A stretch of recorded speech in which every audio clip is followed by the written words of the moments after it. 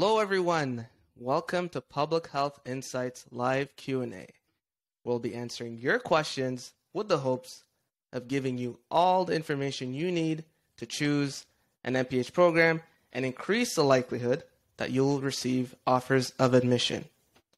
My name is Gordon, your host for this Q&A, along with fellow co-hosts LaShawn and Bindra joining on camera.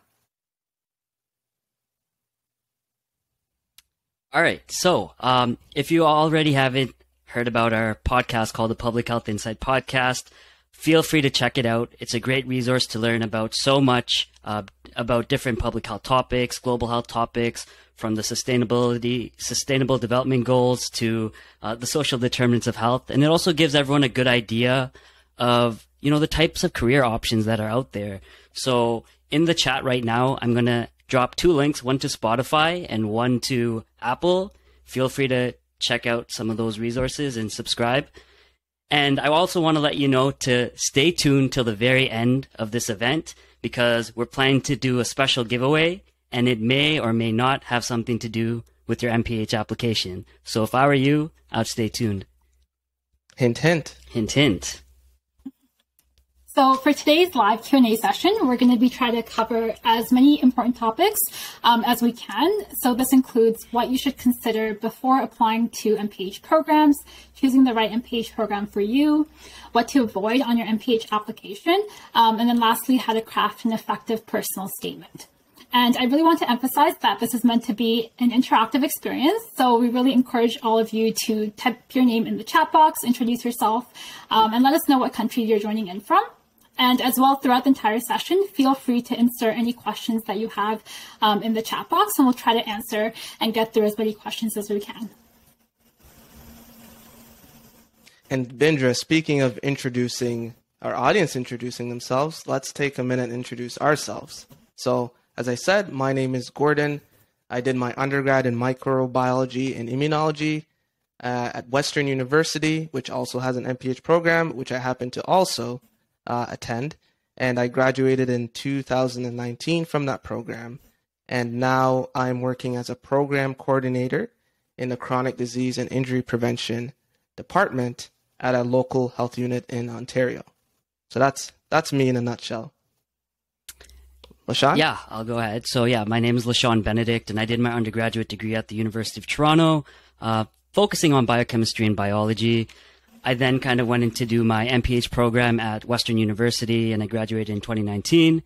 And currently I work as a community manager for a global health community of practice, which focuses on neglected tropical diseases, which are diseases that affect billions of people across the world. And lastly, my name is Bindra. I have an undergraduate degree in medical sciences from Western University. And in my undergrad, I specialized in physiology. And then I went on to do my MPH degree from McMaster University, where I graduated in 2019 December. So currently I work in the area of health system improvement and population health management for the provincial government. So one thing I will mention before we carry on is we want this event, like we said, to be interactive. And I think part of that interactivity is connecting with each other. So we're just going to drop our LinkedIn profiles in the chat box right now. Feel free to connect with us. And as aspiring public health professionals and global health professionals, let's connect with each other and start building our network. So this is a great opportunity to do that. And throughout the discussion, feel free to drop in your LinkedIn to connect with others. Absolutely. Thanks, LaShawn. Thanks, Bindra. So keep in mind, as we move forward with this Q&A session, we'll of course be focused on MPH programs in Canada. However, these tips that we're going to be sharing can also be applied to MPH programs in other countries as well. And these tips that we're providing also apply for people who are either just finishing their undergrad. We get a lot of questions from undergrad. We have folks who are going back to school after working for a period of time. Those are some great tips that they can use as well. And there are even people making a career change from a totally different career field. So if you identify with either one of those, stick around because this is something good for you. All right, shall we move into the Q&A? Let's do it. All right, so for those joining in the audience, thank you for submitting your questions ahead of time. We were able to go through and prepare ourselves to give you the best answers possible. You're also invited to submit your questions in the chat box while you're watching. We'll also try to get through as many of those as possible.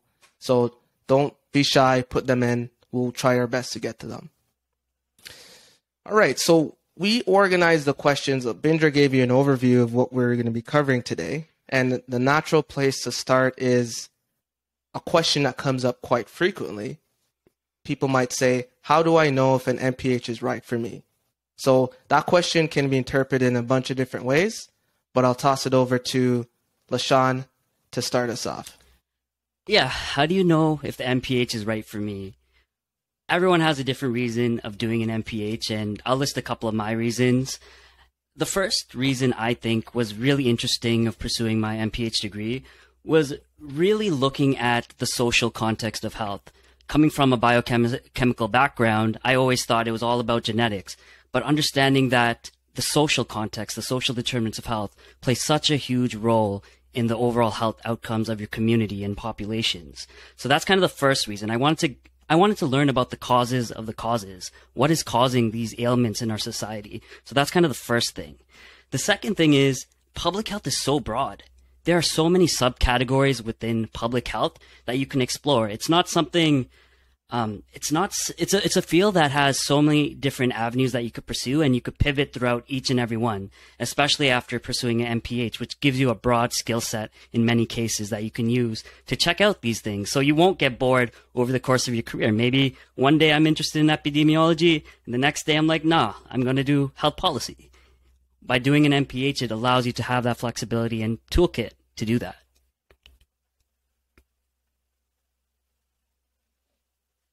And one question, that's a great answer, LaShawn. Nothing to add to that from me. But one of the questions that sort of fits underneath that is the MPH right for me? There are folks who are perhaps already working in the field, building up experience, and they're at sort of a crossroad to decide to continue to get more work experience, advance their career, or to do so through getting an education in public health. So what would you, or Bindra, you can chime in on this as well. What are your thoughts on that? For sure. I think it's really interesting because there's such a broad array of public health programs available. There are some that are short-term, for example, 8-month or 10-month programs. Others that are much longer, around 16-month or 2 years even. And I think when you think about which program do you want to apply to for your MPH, really think about what that end goal of yours is. If you're already a working health professional, then you probably already have that basic knowledge in terms of what public health is, what you do within the field itself. So your goal might just be to more so advance your career and maybe specialize in something. So perhaps you want to look into a specialized program instead of a generalist program. On the other hand, if maybe you're a fresh undergrad just coming out with little to no work experience, then perhaps you want to do more of a generalized public health program and perhaps do a longer one that will give you more of that knowledge that you may need to build up that work experience before you get out into the field. So I think it's really important to look into what each program offers and like how it fits into your own career goals. Yeah, absolutely. And one of the things I'll add to that, Bindra, is I see people in the chat talking about how they're interested in certain areas of public health or maybe come from a background in public health or healthcare. I think you could use that to your advantage, right? If you're a doctor, if you're a pharmacist, or maybe you've specialized as, or you've done work as a pharmacy assistant, these are skills and experiences that can help build your repertoire for when you start applying to these MPH programs. And you could draw from those rich experiences. So keep that in mind. Whether I see someone's interested in oral public health, dentistry maybe, keep that in mind. You can use some of those skills and bring that into public health. Remember, when we're talking about public health, we're talking about community level, population level, and prevention. So how can that apply to your specific area of interest? Yeah, and if you don't believe us, so your folks from, in our cohort, LaShawn, we went to Western MPH class of 2019. We had folks from nutrition, nursing, dentistry, whether dentists or, oral hygienists or dental hygienists, and folks from the pharmacy industry, nursing, anthropology. So what it really is, like LaShawn said, everything is linked to health, and public health prides himself on being interdisciplinary. So if you sell the value you bring to the field based on your lived experience, that's all that you can do. So everyone has a place in public health. Computer science has a place in public health. Everyone has a place in public health. Now, you've decided to do the MPH program. Everyone here is convinced, and maybe that's why they're sticking around. Now, people like having options, right? So are there certain MPH programs that are better than others? And what metrics are we using to determine if a program is better than another program? I could go ahead with that. So, I mean, when we're talking about certain programs, I also kind of want to consider what are you able to do, or where are you able to go, like physically, location wise? Are you only kind of able to stay in Ontario, in Toronto? Then maybe you consider schools in Toronto, like the Dalalana School of Public Health. Or maybe you can go to Hamilton, McMaster, or London, Ontario, maybe consider Western. So think about those geographic barriers. Then obviously you want to think of stuff like cost. Is it practical for me to apply to this program that's really expensive? Maybe is there governmental assistance for applying to some of these programs? And then there's other things to think about, like your experience level. Some public health programs actually use experience, maybe they say 3 years minimum working professionals, as a criteria for acceptance, right? And as someone coming from an undergraduate program, you have to kind of assess from within to see if you would be okay to getting accepted into a program with, fully fledged public health professionals that have years and years of experience. Will that make you feel left out? Imposter syndrome. But there's also kind of the other hand of that. It's a rich opportunity to learn from their experiences. But you have to kind of decide for yourself what you're comfortable with based on your experiences. So that's something to consider too. I think to add on to that, something I would recommend is really going into each program and looking at the courses that they offer and like how their program is essentially laid out. Because some schools offer certain electives that others don't. And if you are interested in, say, infectious diseases or climate change, and there's a school that doesn't offer a course on that within the master's program, then you may be kind of held back in terms of what you want to expand your knowledge base in. And so I'd really recommend really looking at the coursework, seeing if there is a practicum opportunity that's offered. Some schools offer practicums for 4 months, others offer them for 8 months. So really think about how you would gear your own degree to really help you advance your career, and whether the courses that are available, the practicum options that are available, really meet those needs. I love that. What's your end goal? Think deeply about why you're doing this MPH program, why you're applying. Are you just trying to get an MPH for the sake of getting an MPH? What is your end goal?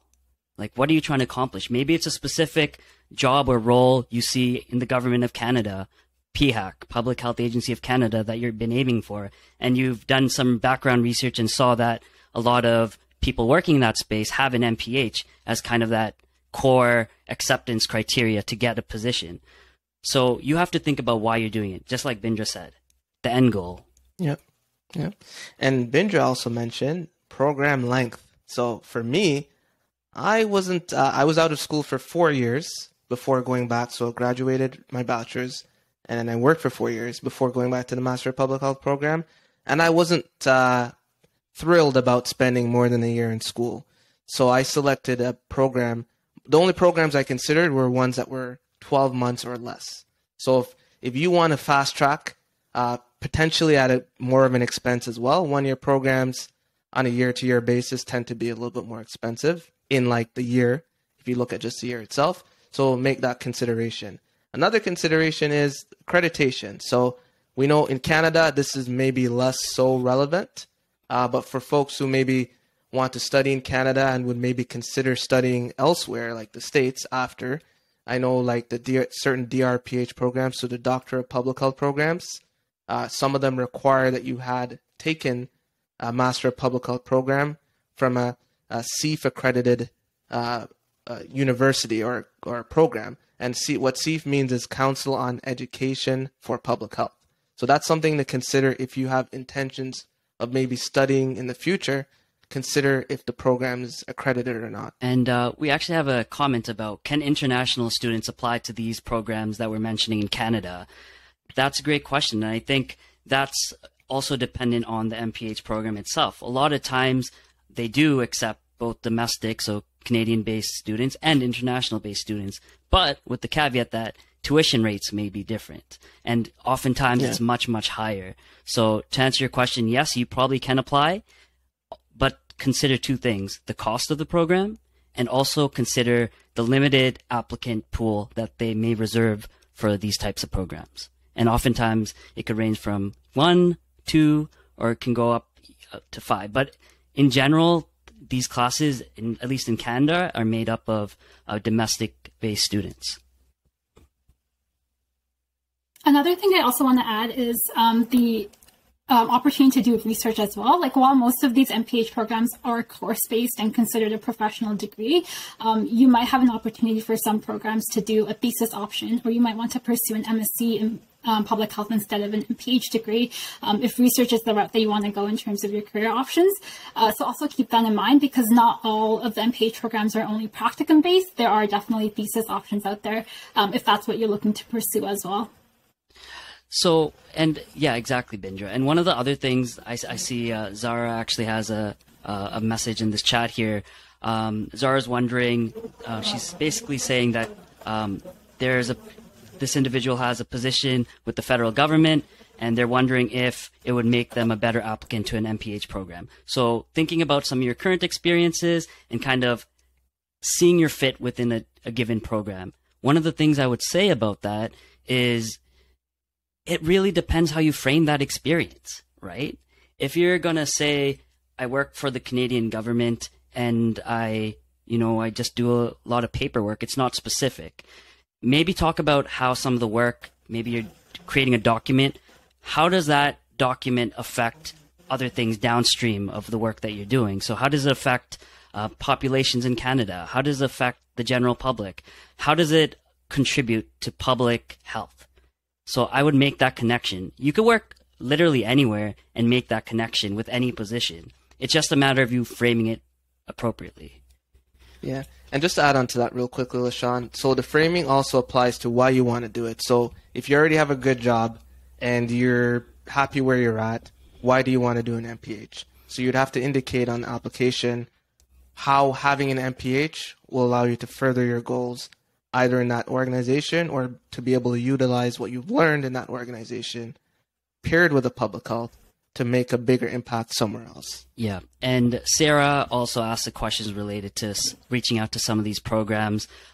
Is the program head the best person to contact when investigating a program? I would say yes, it's one of the options, the program head, the program coordinator, but I also like checking with students that have done the program before. So check on LinkedIn, check on social media, maybe public health professionals have graduated from your MPH school of interest. Reaching out to alumni of that school or current students in that program is one of the best sources of information. And make sure, like even if you're listening to us right now, make sure you get multiple perspectives to have a balanced approach to these application processes. So thanks for that question, Sarah.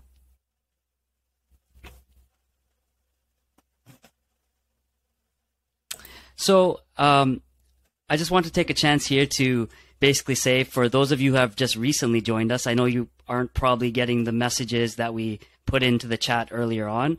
I just wanted to take the second to say that we have multiple podcasts that talk about professional development, how to get jobs, how to target your dream job. So a lot of professional development, public health-based podcasts.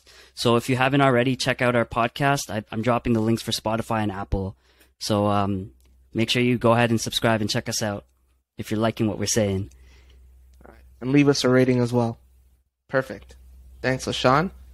So now that we've kind of talked about a bit of a warm-up, like, is it for me? What do I need to know before? So you've decided to apply. You've chosen your school, and I saw a question in there about what schools are the best. That's case-by-case basis. So like I said, the best school for me was the one that I could get out of in 12 months. So it automatically rules out stuff like U of T, who's considered one of the best schools in Canada. And I'm in a pretty good job right now. So I would say in the programs in Canada, as far as I'm aware, beyond the student-specific experiences where a student might say, I didn't like how they did this or did that, all schools that, as far as I'm aware in Canada, are prestigious enough to give you the tools enough to go out and be an effective public health professional. Now, we can nitpick between McMaster, U of T, Western, UBC, and all that stuff, but by and large, if you're applying to a Canadian MPH program and you've done your research, that one would be the right one for you, depending on your situation. So what are some of those administrative specific requirements that you've come across? I know I've applied to 2 universities for MPH, Western and Brock University. LaShawn, I know you applied to 2 as well. And Vindra, obviously you went through the process. So what's sort of the general process for applying to an MPH, like in terms of what's typically required of all programs? Vindra, do you want to start off with that? Yeah, for sure. So typically the main things that you want to look for in terms of minimum requirements are, of course, GPA. They want you to send your transcript. But also in addition to that, you need references, you need a statement of interest, which is also referred to as a letter of intent. And then you need your CV or resume sometimes to add in as well. Those are typically the main things that are required for domestic students. In addition, some international students may require you to do an English proficiency test or additional requirements on top of that. But those are generally the main aspects for majority of the schools within Canada. Yeah, and that's a great point. And Dara actually asked the question along this. So is an academic reference required for most MPH programs? And how would you go about getting that if you've been a working professional, how would you go about getting that if it is a requirement essentially? It depends on the program. It's a very program specific question. Usually they like kind of that academic and working professional type reference. Usually they ask for 2 or 3. So in my case, I went with a professional reference, so a working professional reference, and an academic reference. There are kind of caveats to that. The MPH programs know that a lot of times there are seasoned working professionals that come through to these programs and apply to them, and they give them the flexibility to say, hey, they realize you've been working for 10 years, 5 years, and have been out of touch with a lot of your academic contacts. So it's okay to submit 2 working-based references instead of that academic reference. So that's a program-specific question you should definitely reach out to the program coordinator about. But in general, that's what I've noticed. Mm-hmm. And that falls into one of the questions that we also received about how are mature student applicants assessed. So as I mentioned, I was working for 4.5 years before applying to the MPH. One of the things you have to consider, and it might be too late at this point, but if you have an opportunity to maintain connections from your undergrad education, it's always good to have an academic reference. So I stayed in touch with at least one person where it wasn't a surprise when I reached out and said, it wasn't like I haven't talked to them in 20 years type of deal. So if you can, and you're graduating and maybe you're not thinking of applying this year, don't let those academic references go to waste. Always just stay in contact with maybe a professor who you've worked with, who you really liked, you've had good interactions with. So that's just a pro tip right there. In terms of how mature students are assessed, different parameters than an undergrad, right? So if you just finish undergrad, you might not have had an opportunity to build up as much formidable work experience. Throughout that, though, you might have had opportunities to volunteer, extracurricular, that you can demonstrate some public health knowledge. If you're a mature student, the angle that I took at least was I'm a little bit frustrated with, so for example, working in a pharmacy, dispensing medications, seeing the same people come back. So my value add was I've tried to do it sort of the traditional healthcare way. It's not working, and I would like to go a little bit more upstream. So you're not, in some situations, you might have an advantage when a program specifically wants to recruit people with more experience. But I would say the value comes from how you put yourself forward as a candidate for a program, whether you're inexperienced or not. Yeah, exactly. And Donna's asking the question here about what makes you stand out as an applicant, and we'll get to that in a second. Before we kind of go on to the next question, I also wanted to point out one important idea of these application processes. Make sure you look into the deadlines of these programs, and make sure once you understand the different application materials you need, so the academic references, the GPA, transcripts, etc., you give yourself enough time to figure that all out. Sometimes different registrars at universities take long to submit transcripts. Sometimes if you reach out to your academic reference or your working reference for a reference, they might get back to you in 2 months, but maybe you need them to work with you in a 1-week timeline. Keep that in mind. And also, when you think about applications, and I just kind of thought about this idea recently after a conversation with one of my global health professionals for colleagues at work. Just because an call for application for MPH program opens in September, for example, you don't have to submit it right away. And there are kind of some cons of submitting it right away if you think about it. If you have like 4 months to actually submit it. If you submit it right away and then 2 months go by and then you're like, gosh, I should have added this to my application. I'm doing this work now. That would have strengthened my application. So think about it. Just kind of reminisce over some of your experiences and let those ideas mature. Let those ideas mature and use that maturation process to help strengthen your application process over those few months. And then submit it at the last responsible moment. Not a minute before the deadline, maybe a few days, a week. But don't leave it till the very last second because portals fail all the time. And you might need to get some special exemption to this deadline. So keep that in mind. Last responsible moment. We also got another question asking how you would rank the admission criteria from least to most important. And I think it's really important to keep in mind that every school, every program looks at this differently. So don't let like a minimum criteria that you might not be meeting hold you back from applying because you might really stand out in other areas of the application. So even if you might have a GPA on the lower end or don't have as much work experience, you're just a fresh undergraduate, don't think that's going to hold you back. Really focus on your letter of intent and try to word yourself or make a narrative in a way that helps you stand out, even if your other components of the application may not be as strong. Absolutely. So another question as well is along the lines of what we talked about earlier, academic background or your work experience in terms of what field you worked in. So someone wanted to know, are there any sort of beneficial undergrad courses that give you an edge to either maybe gain admissions or maybe, let's say, give you the knowledge base to fit in once you get in? I think the number one course that's required for most programs, not all, is statistics.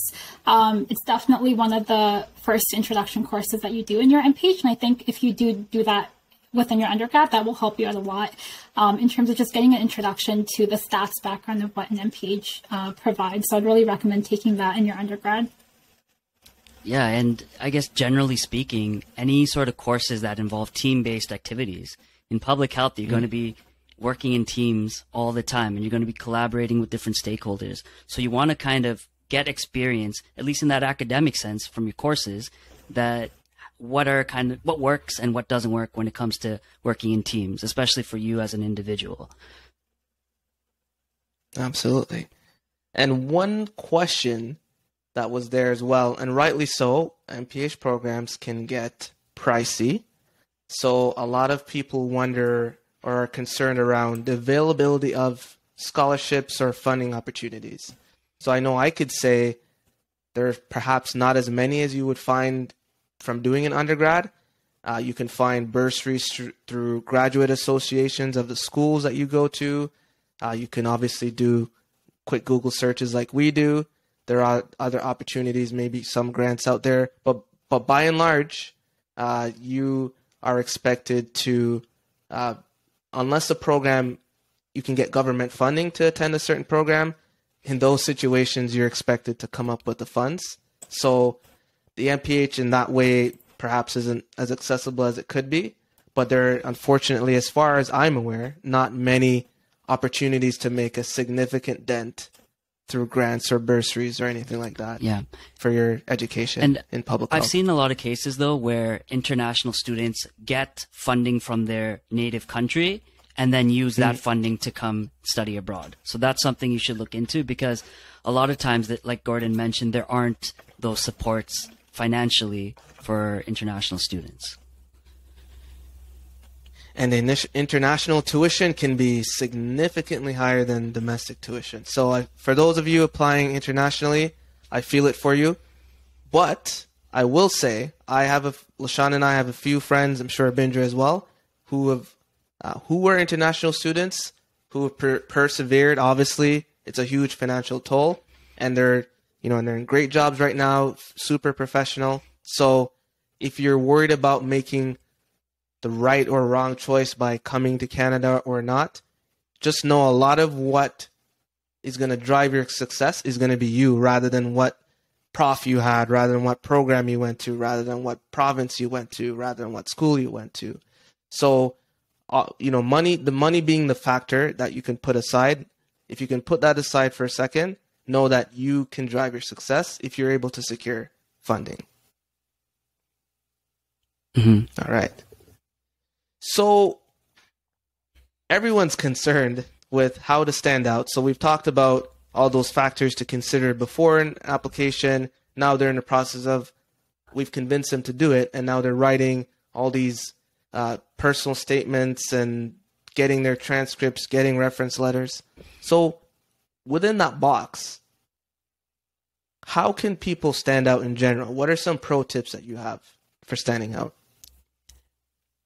One of the things that I would say in general is public health is very multidisciplinary. And as such, applicants come from all over.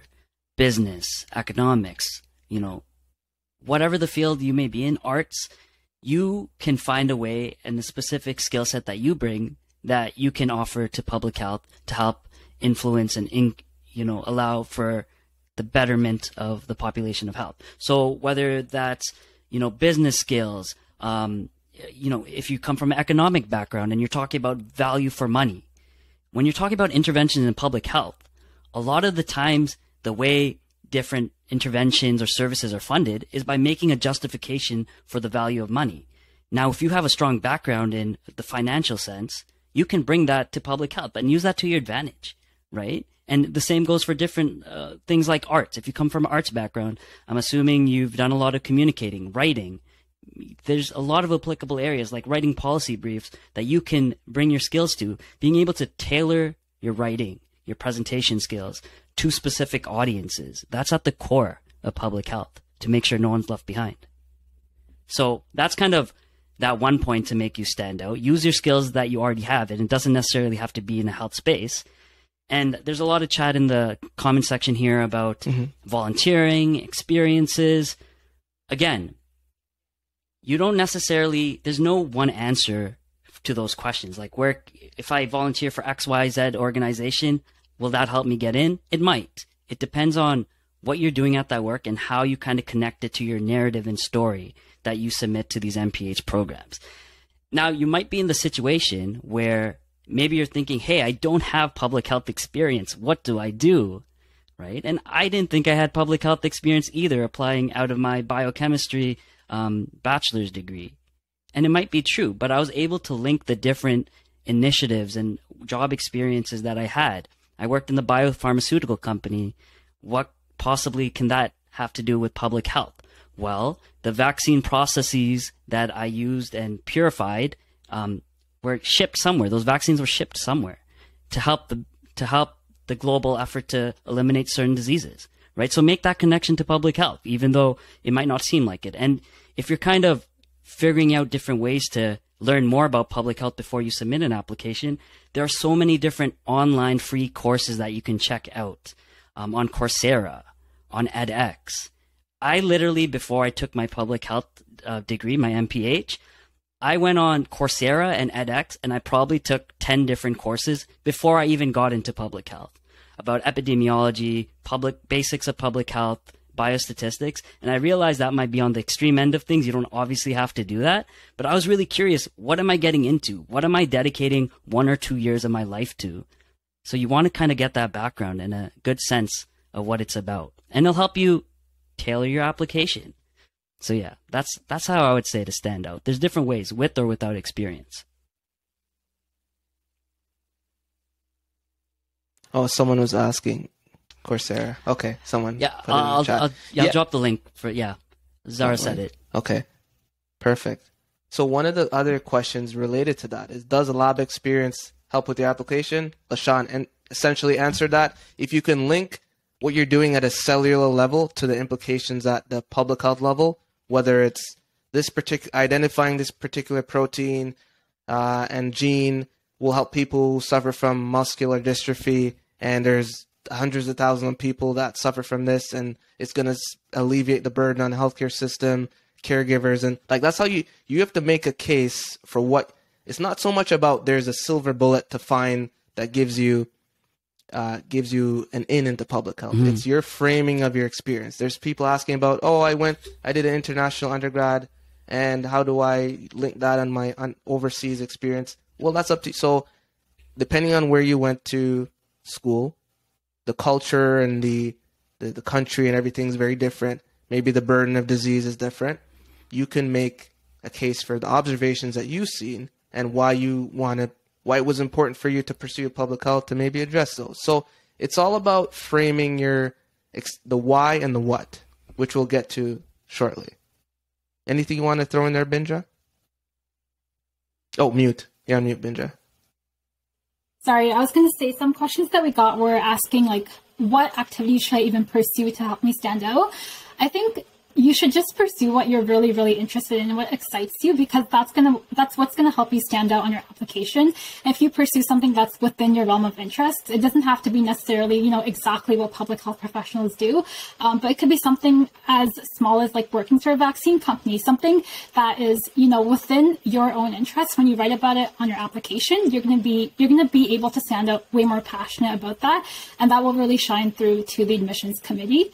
And also try to think about it more about its implications at a broader level, not just like your day-to-day responsibilities of like, working as a research assistant, but more so broadly, what does this help in terms of the population health in general, in terms of public health in general, and like really think about how what your experiences taught you about public health and write that down within your application. Awesome.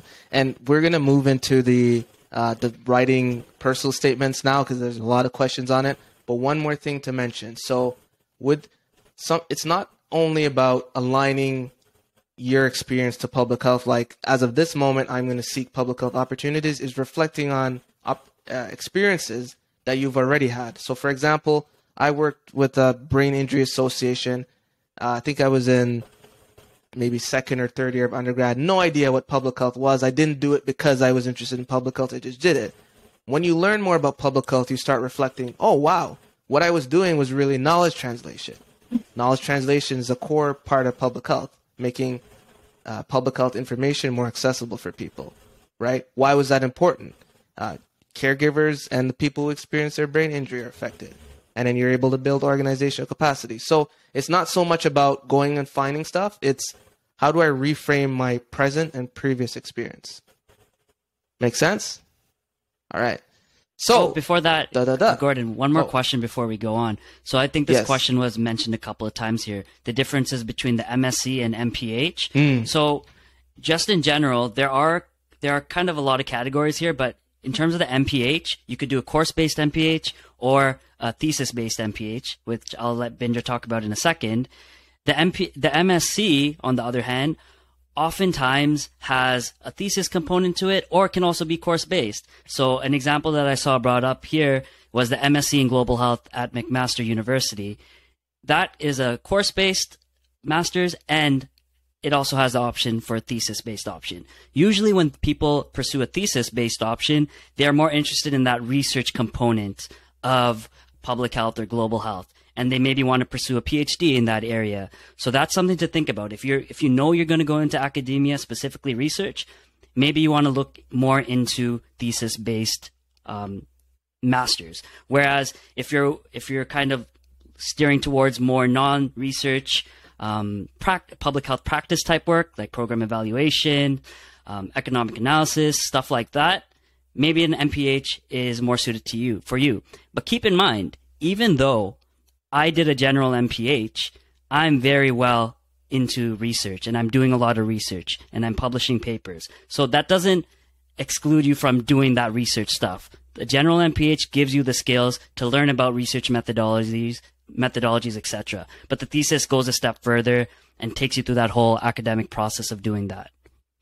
So yeah, sorry, go ahead, Gordon. Oh, I thought Bindra was going to chime in. Oh yeah, MSc. yeah. Unless we're MSc. good. I can add in a bit to that. So even if you don't know that you want to do research and you might not want to pick that option right away, there are certain programs that allow you to pick once you get it. And so, for example, the program I did was the MPH at McMaster. And going in for first semester, you don't need to choose whether you want to do the thesis route or the course-based route. You actually decide in your second semester after, taking a few courses and realizing where your interests lie. So really keep that in mind, that certain programs don't make you choose right away if you want to do research, but more so gain that experience, figure out where your interests lie, and then make the decision after.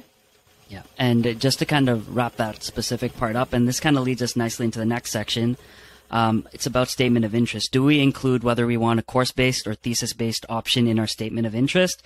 The answer is it depends on what the program wants of you. Usually they say specify if you want thesis or course-based. Sometimes they don't. So yeah. Absolutely. So this all sounds great. You're saying what to include and what not to include. But where's the gold mine? Like, what should people be focusing on to stand out on their personal statement? Because as far as we know, I know there's some program managers that will snoop around social media and stuff to see what you've been up to, but all they can really go off is what you submit on paper and on the internet portal. So it's up to us to find a way to authentically present our best foot forward in the space of public health. So what do we include to make this happen? LaShawn, what do we put on there? It's a personal statement, right? It's a statement of interest. And I think to some degree that should involve some sort of personal narrative of what led you to wanting to do public health. And I like the word you use there, Gordon, be authentic. You don't want to make up a story just to kind of appeal to what they want to hear. You want to make it your own and craft your own way towards public health. So draw from your work experiences, your volunteer experiences, and it could even be personal experience like family interactions, etc. Those are all amazing things to talk about when we're talking about what to include for your statement of interest. Now, where you can go wrong is talking about very generic things. And another thing, you can do a lot of over-explaining that you don't really have to do. So if you are in the statement saying, I know public health, this is what public health is, I know that this is public health, you're giving the impression that you know everything about public health. And it's even worse if you don't actually know what public health is and they're reading into it and saying, this is not what public health is. This is actually medicine. So yeah. Right. I was going to say, LaShawn, the healthcare one is a big pet peeve of program admissions. Yeah. Make sure, like, you don't over-explain. And if you're going to say something, make sure that it is factually correct. So, another question that also came up in line with standing out is there's questions around, if I wanted to just use MPH as a stepping stone to get into medicine or dentistry or pharmacy, how do I frame that? And my answer to that is, and I'd love to hear everyone else's answer, is just be authentic. Implement and incorporate the different aspects of these experiences that I mentioned and kind of have a plan and vision of what you're going to do with your MPH. They want to know why you're doing it. So answer that question, why? Don't skip around and not answer it. They want to know why and how you, with your unique ability and your interests, can help, improve the population's health.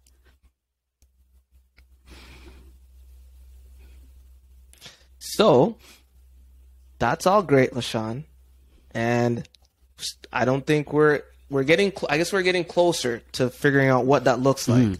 So, I guess the elephant in the room is sort of how do you create a narrative for your personal statement? And I'll take this a bit because I'm a writer, so I'll even give you some potential ways you can open it, right? So the first thing is you have to reflect on what you've done. Reflect on where you are now, and reflect on where you want to go. That's the first thing. So before you even start writing the statement, maybe jot down maybe your riding the bus, you're watching something and something comes to your head, just write it down. So one of the other elephants in the room is sort of COVID-19. So a lot of folks who are interested in public health now were inspired to maybe join or made aware of the field of public health through the happenings of COVID-19 and have decided to pursue public health.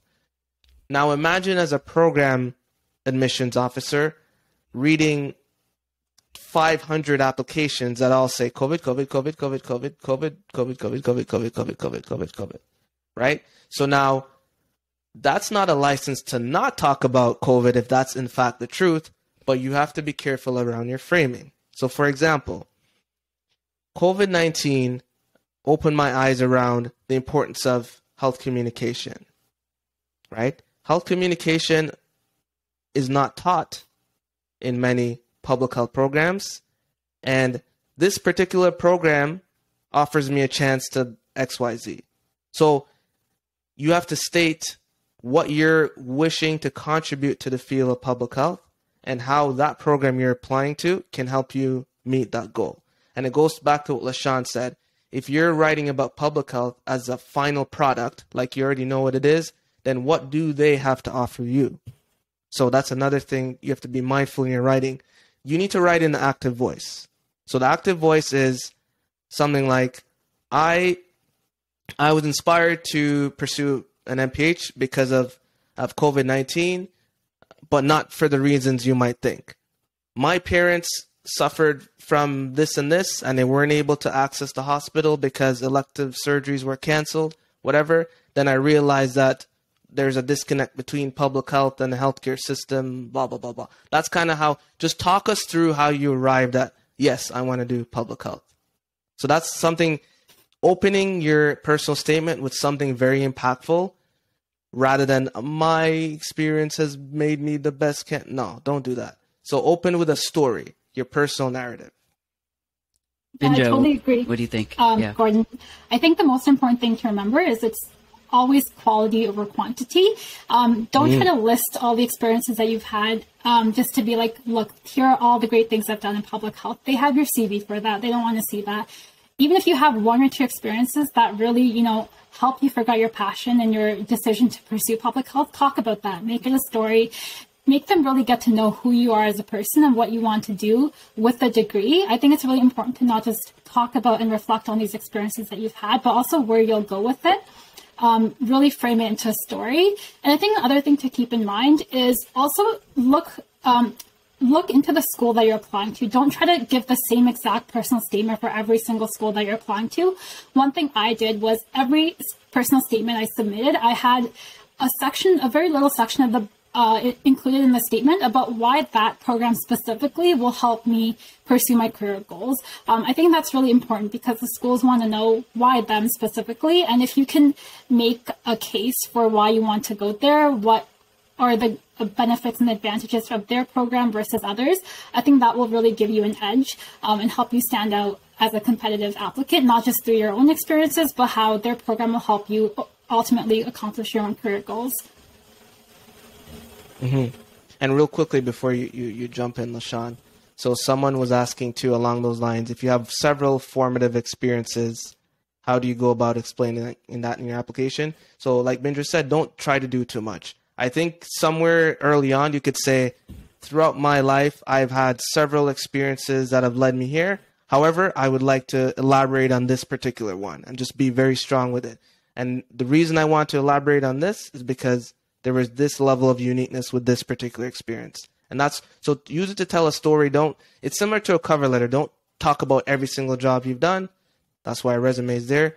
Just hone in on one specific experience that you want to narrate yourself through. Yeah.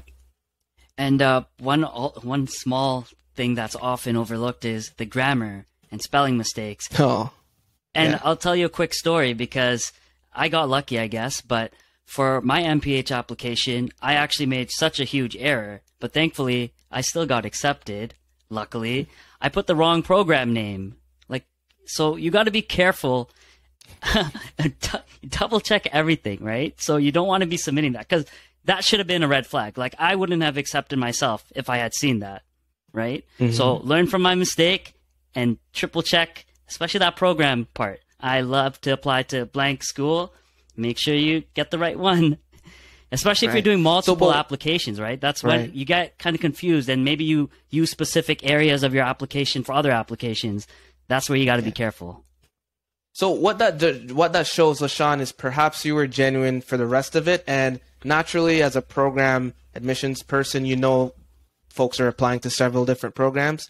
But if you were disingenuous throughout the whole thing, perhaps it would have been thrown in the trash. And I think that's a thing. It's like, it's okay to use a similar type of application for multiple programs. Obviously, tailor it. Your story is not going to change for each of them just for the sake that it's a different application. But yeah, just be mindful of that, I would say. Don't pull a LaShawn. Don't pull a LaShawn. Okay. So yeah, there's a lot of questions here, and we're coming towards the end. So we apologize if we're not able to get to all of them. But we can, of course, you have our LinkedIn accounts there that you can connect with us on a one-on-one for further elaboration. But we'll continue to tread on here. So someone also asked about so can I mention in my application that I have a Master of Science in Public Health in my country of origin? How is this evaluated by the application board? So that's a tough question. Based on the little information that I know, I wouldn't necessarily encourage a person to do another MPH if it's identical to what they already have. What are your thoughts on that? It's tough, right?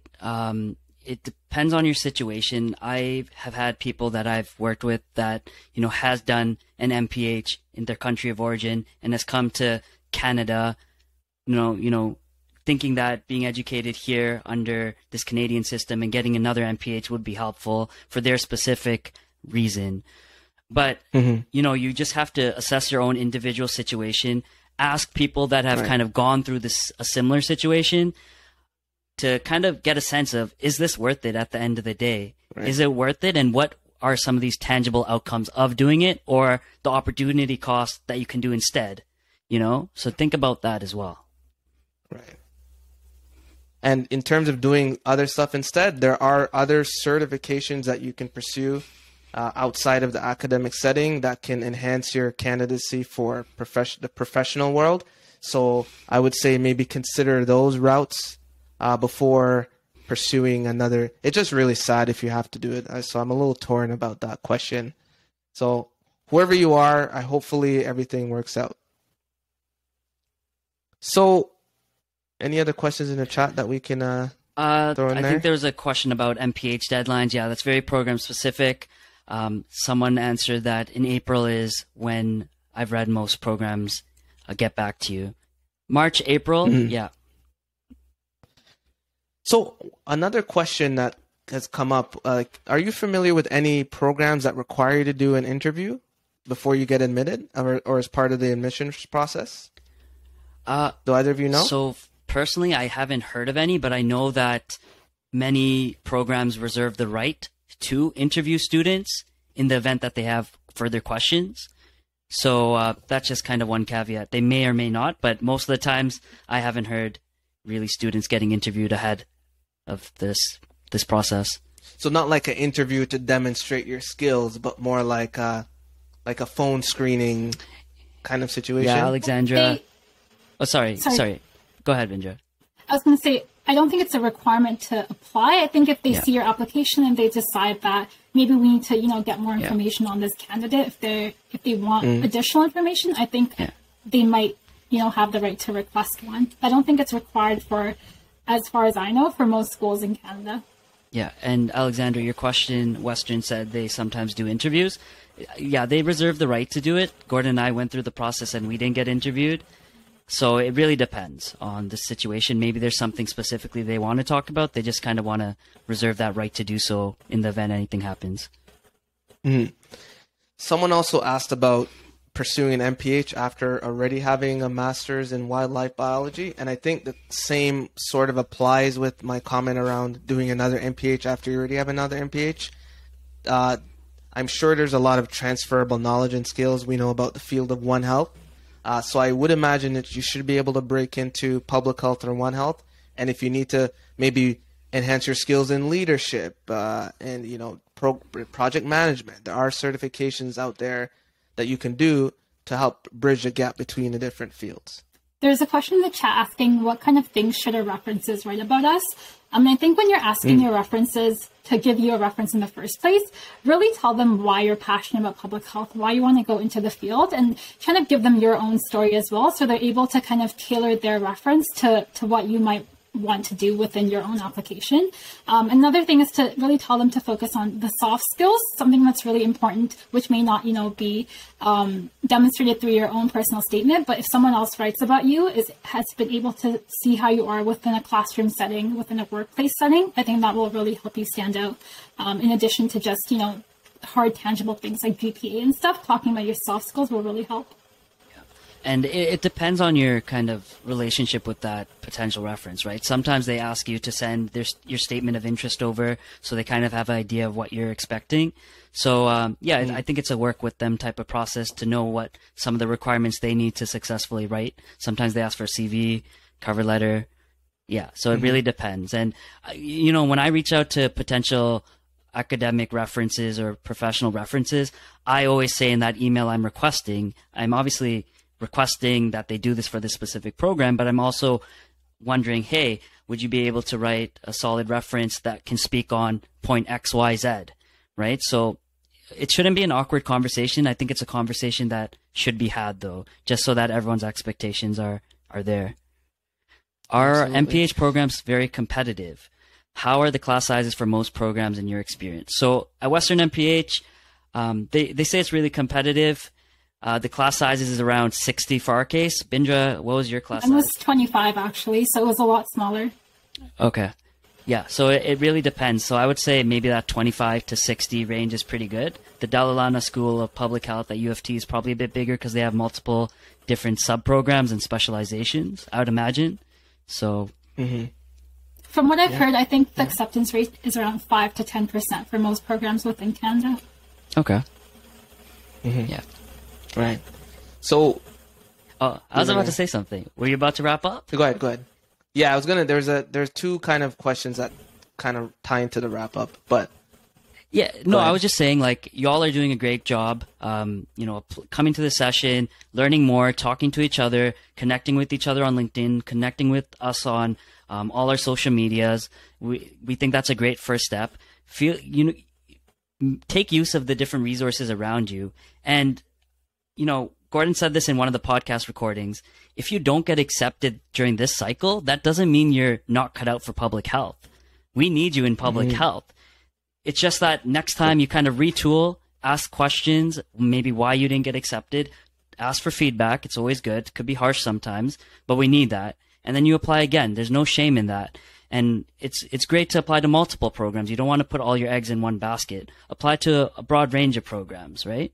So I just want to say, y'all are doing a great job and continue that great work. And we need you in public health and global health. So we're looking forward to working with you all. Right. I couldn't have said it much better myself. So I'll pass it over to you, LaShawn, for the giveaway. All right. So given that we're talking about MPH programs, given that we're talking about applications, and given kind of the resources available at PHI, we wanted to just do a little giveaway that would kind of help one of you with this process in more depth. And of course, we have office hours where we meet with individuals one-on-one, which you could access through our website. So check that out in the contact section. But for this giveaway, we're offering a application review. And all you have to do is one of these things. And that is follow us on Twitter. So follow us on Twitter or follow us on LinkedIn. Okay. Or to increase your chances, follow us on both. And we understand that a lot of you have been following us for a long time, which we greatly appreciate. But if you want a chance at winning this giveaway, feel free to send us an email about your thoughts on this specific session. So you could email us at thepublichealthinsight@gmail.com and just give us some feedback about how you thought the session went, what you learned, and some comments. And then you will be entered, and we'll randomly select a name once we compile all these names. And the deadline for this is midnight today. So follow us or send us that email before midnight today, and you will be entered to win. And of course, you could find us on all social medias by typing in Public Health Insight, and you'll be able to find us for those social media. So Twitter, Instagram, or send us an email if you already are following us. Can you write the mail here? And when Yes, we'll be them contacting them, LaShawn? We will be contacting them by tomorrow to see if they have won. All right.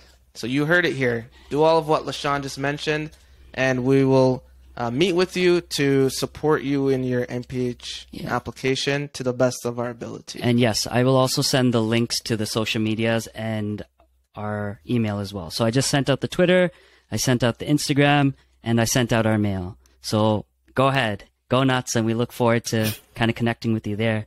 Gordon, sorry, you were saying? Nope, that's it. So you're done? Yeah, we're good. Okay, we're good. All right, everyone. So this was the live Q&A brought to you by Public Health Insight. Thank you for joining. And regardless, we're happy if you subscribe to our accounts or social media or podcasts. And don't be a stranger. Stay in the community. Stay in the community. Peace. Peace.